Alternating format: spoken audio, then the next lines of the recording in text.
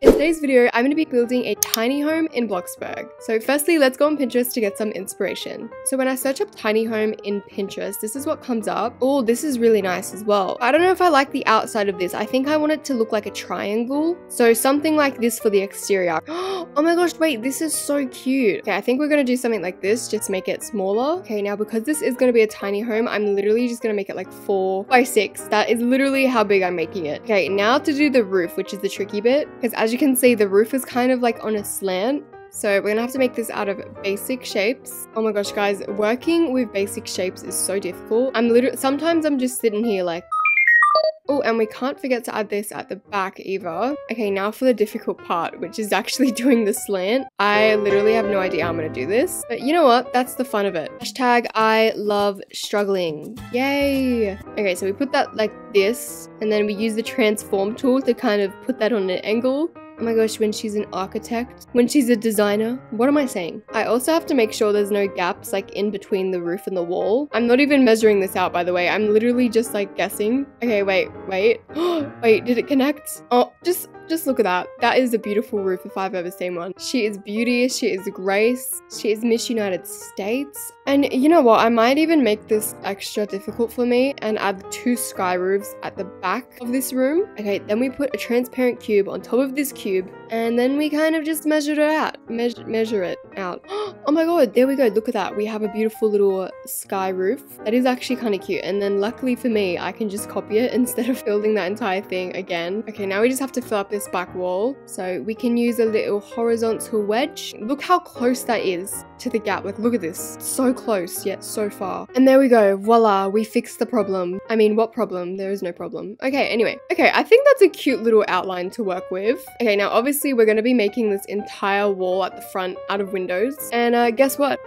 You guessed it. More basic shapes. You know what? I don't know why, but I've always wanted to live in like a tiny home. It just seems so comforting for some reason. Okay, there we go. Our little window on the 2nd floor. Okay, you know what? We're going to be super fancy and add one of those like massive glass doors. Okay, so we're going to use these little framed sliding doors and put them in the middle. The only thing bothering me is that you can see the gap in the middle. And for the windows, one of you guys taught me that if I use clear windows and resize them, it ends up being cheaper than like buying one of those like really expensive modern windows. Oh, okay, I changed my mind. I'm using these ones again just because I don't like the little black gap at the top. Okay, I think I like that better. Now we just have to actually like outline the outside of this tiny home because right now it's kind of looking a little bit bare. So we can go in with like structurals, make it nice and fancy. You know what, guys? I literally could not fathom building a Bloxburg house on mobile. If you build on mobile, I have so much respect for you. I've never built a house on my phone before. Oh wait, what if we make this white? That's kind of cute. Okay, never mind. I changed my mind. I think I'm gonna stick to white. Okay, you know what? This tiny home is gonna look so cute. Okay, you know what? We can make the floor like super realistic. So what I usually do is put 2 layers of planks like this. And then for the 3rd layer, I put logs. And I mean, look how realistic that floor looks. Okay, and we can't forget the 2nd floor. So I'm thinking this can like be the bedroom. Okay, I think for the bedroom, it can be like 3 by 4. Okay, now for the stairs, because most of the stairs in Bloxburg take up at least 3 blocks, I'm going to use these spiral stairs instead. That way it won't like take up as much room. Okay, now up here, we can't forget to add rails. Here we go. We're not going to have any people falling down. Okay, so I'm thinking this little bit here can be like the living room. So I'm just going to copy these little clear windows and add them all along the side like this. The lounges can't be too big. So I think I might use these sophisticated sectional lounges. Okay, and we can make this like a little mini corner lounge. And then for the tables are pretty big, so I'm just going to do my own little custom table. And then for the lounges, we can stick to white. I want to add lots of white in here because it is like a very tiny home, and I feel like adding dark colors will kind of close off the space. Oh, we also need some blankets on here as well, make it nice and cozy. Okay, what can we have on this little coffee table? You know what, we'll just keep it simple. We'll just add a few books and then just like a little succulent. Why is that succulent $245? Like, what is so special about the succulent? Oh my gosh, you know what we need in here? A little welcome mat. That is so cute. Okay, and I really want to add a fireplace. All the fireplaces are literally like massive, so I think I'm going to stick to this small one like that. It literally like fits the space perfectly. Okay, please tell me I can extend this. Okay, good. Because I mean, it looks a little bit awkward with the little stick just like sticking out. There we go. And you know what? I think it's kind of cute. Now back here, we need to add the bathroom. So we need to add a shower and a toilet, and then a kitchen and a dining room. Lots of room and very little space. Okay, you know what? I'm actually going to get rid of these windows and put like an opening like this. You'll see why. Add a little little console table beneath it. Okay, so we can have 3 industrial stools like this. So what I want to do is kind of make this into like a big breakfast nook. So you can like sit here, eat your breakfast, and look out the window. Okay, I guess we can just put like some tableware on this little breakfast nook. We can have a few forks, little spoons,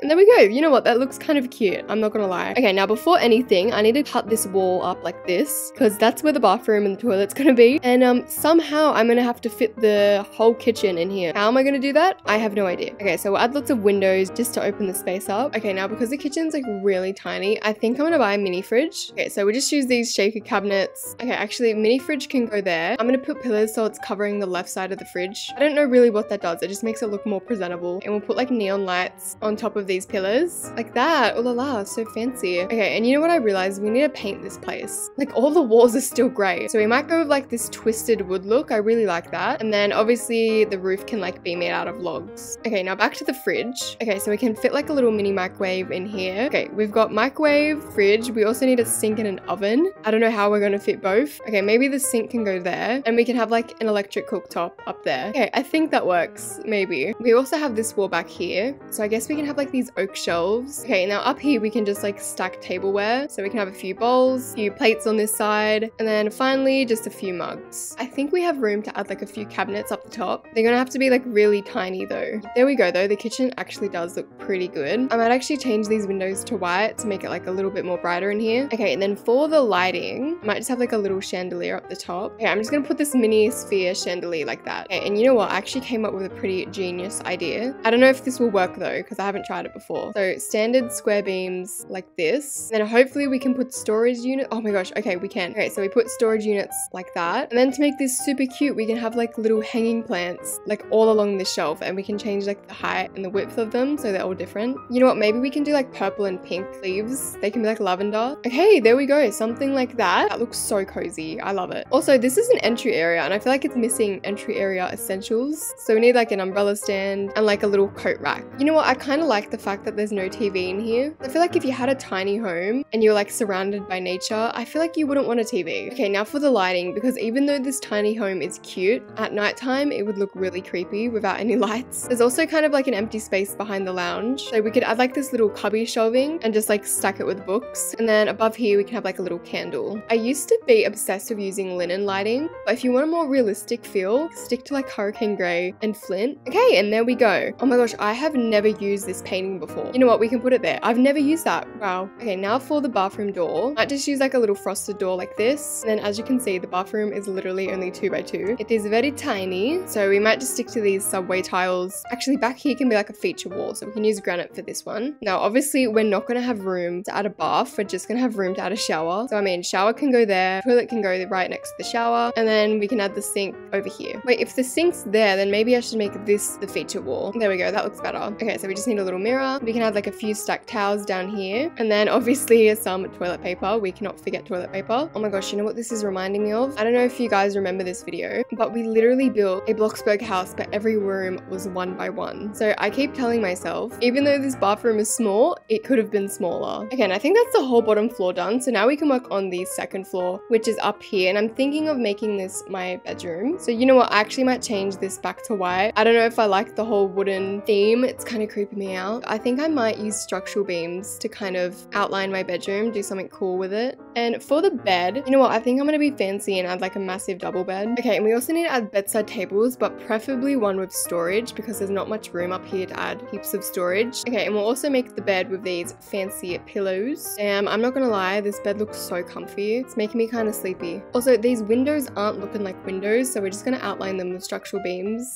Okay, there we go. I think the windows are done. We can add like string lights above the bed. Okay, you know what? As much as my initials are so iconic, I think we just might put a painting up here instead. Okay, now I really want to add a TV up here. Like I said before, it's gonna have to be like a relatively small TV. So I guess we can put like a little nightstand over in the corner of the room and then fit like a little TV in the corner. Also, this room would look sick during thunderstorms. I just realized that. Okay, now for the outside, I really want to make this like surrounded by a pond. So I'm gonna go quickly finish the outside and then we can go have a look at the inside. Okay, so our tiny home is all finished. As you can see, I done a bit of landscaping off camera as I thought you guys would just find that boring. It's literally me just placing trees and mountains. But yeah, this is how the outside turned out. It only looks so pretty. Like that sun gleaming through the trees is just like so beautiful. Anyway, decided to make this house like a floating house, so it's like on top of a lake, which is kind of cute. Okay, the tricky bit is the only way to get to this house is to do like a little parkour obstacle course. You might fall in the water. Like, can you imagine if this was actually your home and you had to do this like every single time? Anyway, coming inside, we have this beautiful entry area. The views make this like 10 times better. So I decided to add like the little lounge room here, and instead of adding a TV, I just added like a massive fireplace. Then coming to the left, we have this little dining area, and I think this is so cute. Like, can you imagine eating meals here and then you have this beautiful view of the lake and the trees?